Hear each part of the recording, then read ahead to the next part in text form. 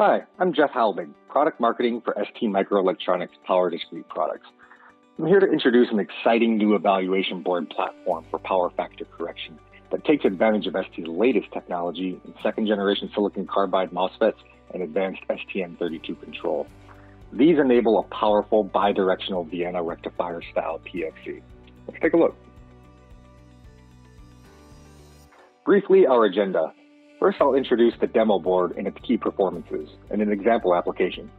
Second, I'll describe modified Vienna rectifier topologies and the power discretes that enable their performance. I'll then look at the bidirectional system architecture and control scheme before I wrap up summarizing the ST demo board solution. The ST DES PFC BI-DIR demonstration board is a 15 kilowatt peak power 3-leg T-type Vienna rectifier for bridgeless power factor correction. It's targeted for bidirectional power transfer between three-phase 380 volt AC and an 800 volt DC bus, and based on an optimized STM32 digital platform. It's well suited for the active front-end stage and high-power charging stations, industrial battery chargers, and UPS. The high switching frequency of the silicon carbide MOSFETs and the multi-level structure allow for nearly 99% efficiency, as well as the optimization of passive power components in terms of size and cost. Here's the typical application of an industrial charger. Multi-phase AC is converted to a high-voltage DC link bus and then isolated to a DC to DC stage to charge large battery banks for industrial equipment. Nominal power can be as high as 22 kilowatts and output voltage anywhere from 400 volts to 800 volts DC, depending on the battery configuration.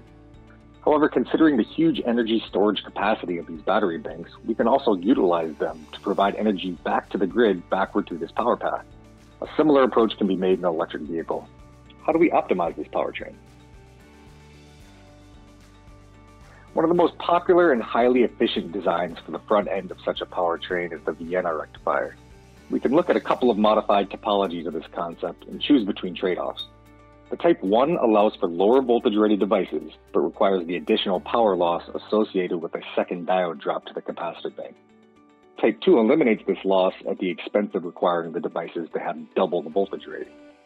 Fortunately, silicon carbide diodes and MOSFETs can combine high performance with the high voltage ratings required. There is some cost trade-off, and the overall system benefits of efficiency versus cost is up to the designer. ST can provide optimized power diodes and MOSFETs for either choice. Here we compare the performance of both Type 1 and Type 2 Vienna rectifier topologies at 20 kilowatts against 3 different transistor types: IGBTs, superjunction MOSFETs, and silicon carbide MOSFETs. Silicon carbide provides the best performance, while the Type 2 topology improves efficiency regardless of switching frequency or transistor selection.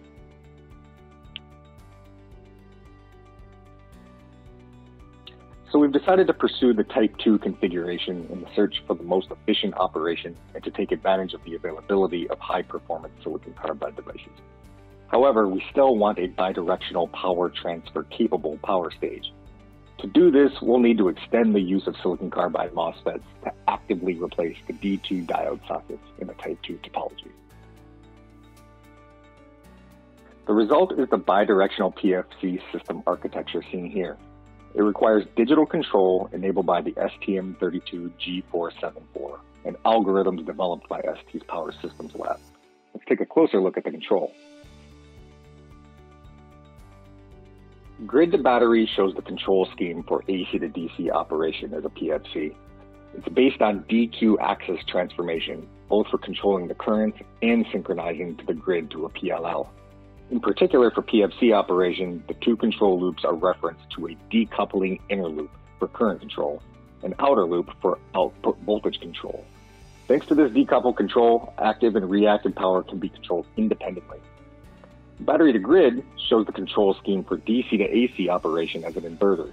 It's still based on 2 control loops using DQ axis transformation, but in this case, the outer loop will control the output power into the AC side, be it a load or to the grid. The results of the demo board are fantastic. Greater than 0.98 power factor and less than 5% THD at light load, while achieving peak efficiencies of greater than 99%. And the solution highlights the full complement of the ST power, analog, and digital portfolios, from silicon carbide MOSFETs to power diodes, with wide bandwidth op-amps, LDOs, isolated gate drivers, and of course the power of the STM32 microcontroller. Thank you for listening. For more information, please visit us at www.st.com.